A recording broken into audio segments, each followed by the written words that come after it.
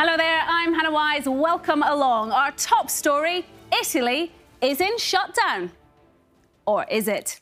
This is Italian Prime Minister Giuseppe Conte. Last night, he put the whole country into lockdown as coronavirus cases continue to grow. And yet, the Swiss border with Italy remains open.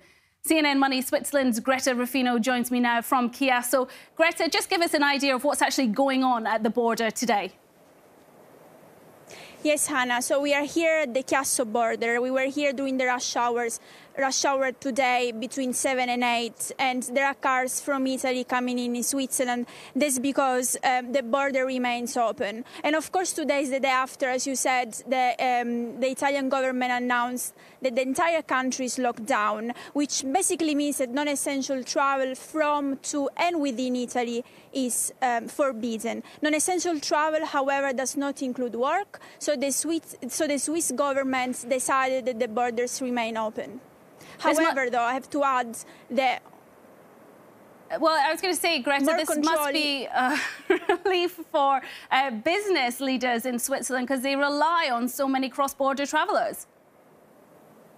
Yeah, that's right. So I spoke earlier to the director of watch components manufacturer Airbus, Oliviero Presenti, who stressed out the importance of Italians in Ticino for the Ticino's economy. He said that in his industry, out of his 120 workers, 100 are Italians. Let's take a listen. Our employees are going back home to Italy for now. If the situation remains unchanged, the people will continue to come to work and go home in the evening.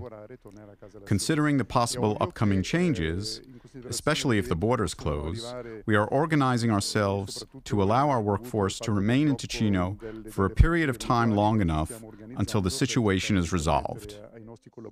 We have very strict controls at the entry for our employees. Every morning, each employee's temperature is checked, and then again in the afternoon. In case there is a problem, the employee would be sent home immediately. So Swiss business owners must be relieved. What about Swiss people themselves? Are they happy with this continued cross-border traffic despite the lockdown in Italy?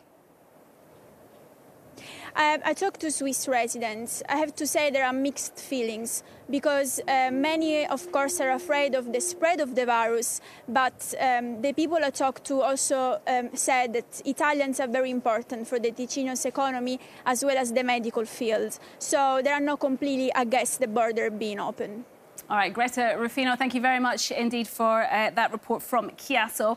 Well, Tanya Koenig reports now on why businesses continue to rely on that Swiss border to Italy remaining open. To have these workers every day, otherwise we have delays in production.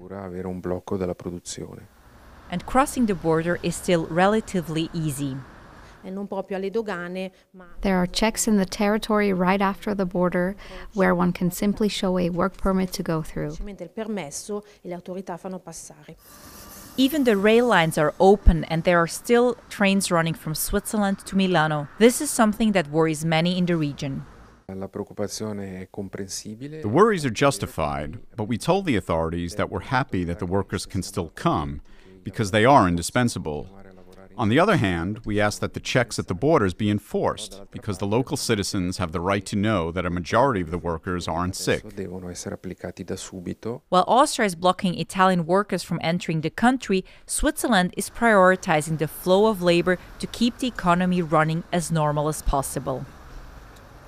Well, another person who agrees that it is essential for the border to remain open is ETH board president and molecular biologist Michael Hengartner.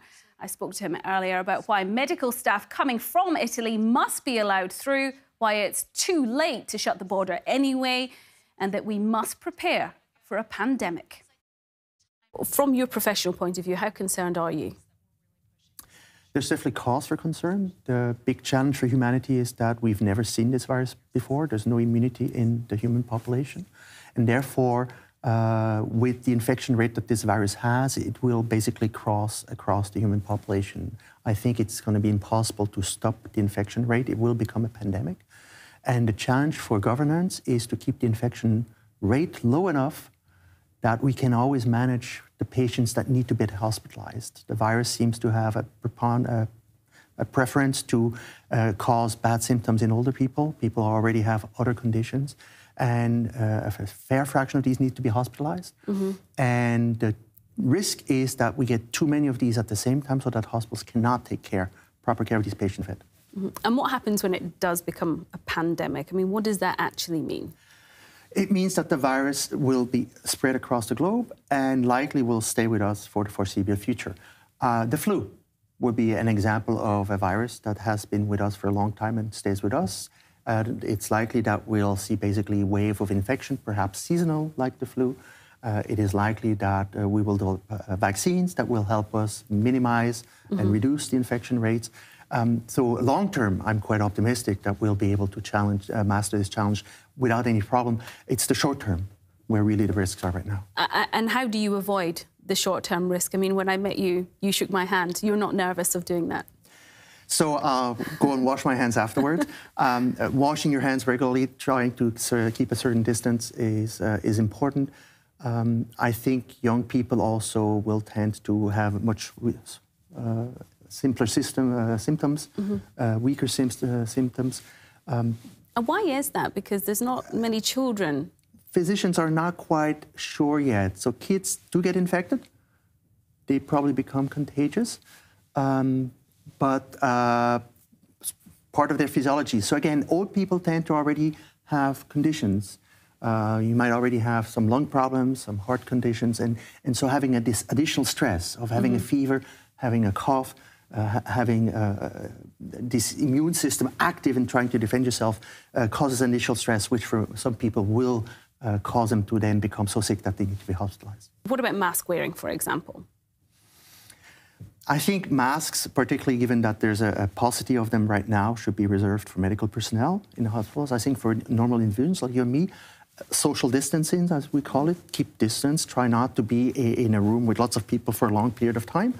Again, stay clean, particularly if you start having symptoms, try not to be in close proximity to other people, to not to infect them.